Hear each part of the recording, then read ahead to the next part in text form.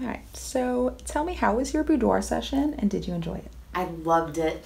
I'm coming back definitely next year. It's going to be a new tradition. It was so much fun, and everybody here is such sweethearts.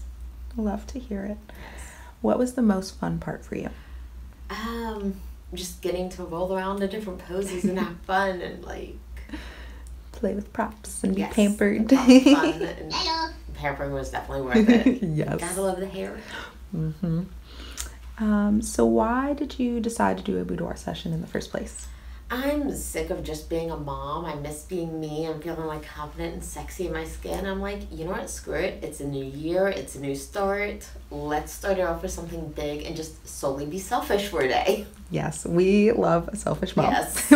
Yes. Would you do this again? Definitely. You're going to see me next summer. It's a new tradition.